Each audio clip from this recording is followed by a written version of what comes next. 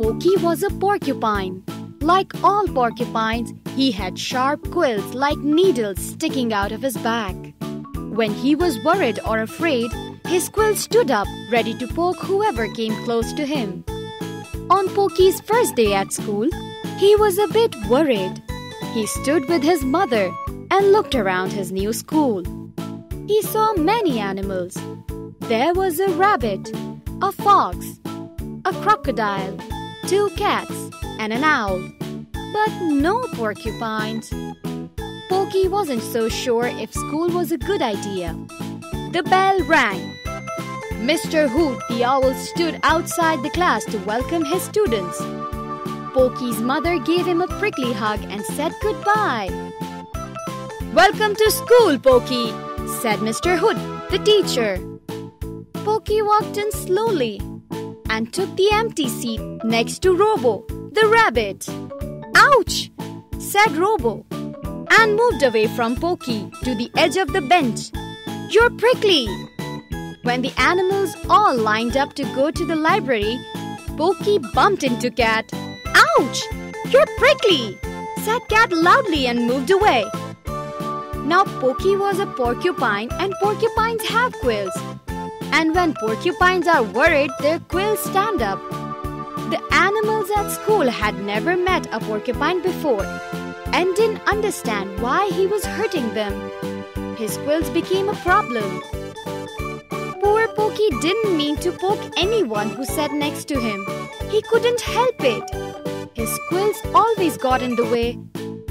During recess, no one wanted to play with Pokey. When the animals got back to class, no one wanted to sit next to him. Mr. Hoot told Pokey he would have to sit all by himself. That night, Pokey was not happy. He lay awake in bed long past his bedtime.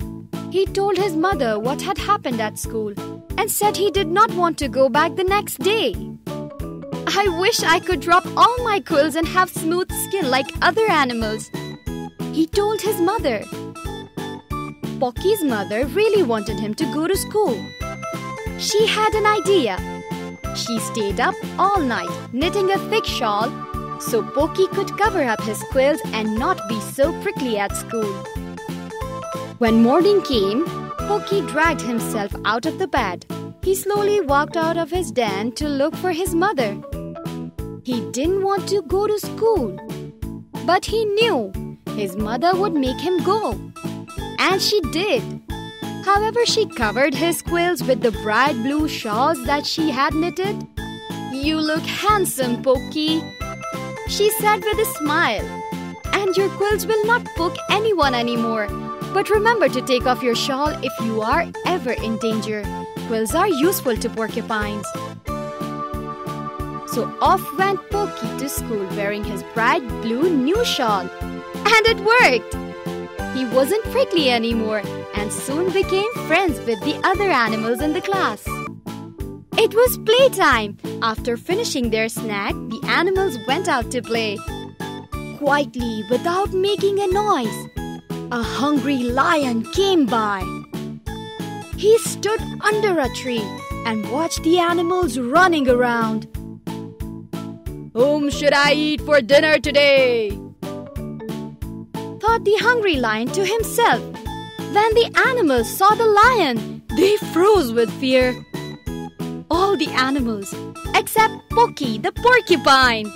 He stepped forward and threw his bright blue shawl from his back. His sharp, pointy quills stood up. He looked the lion in the eye and said, "Can I help you, Mr. Lion?"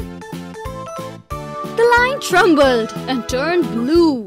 "No, thank you," he mumbled. "I was just walking by." Pokey took 2 steps forward. The lion took 2 steps backwards. He swung around and ran and never came near animal school again. All the animals clapped and cheered. "Hooray!" They cried. "Pokey is a hero! His quills have saved the day."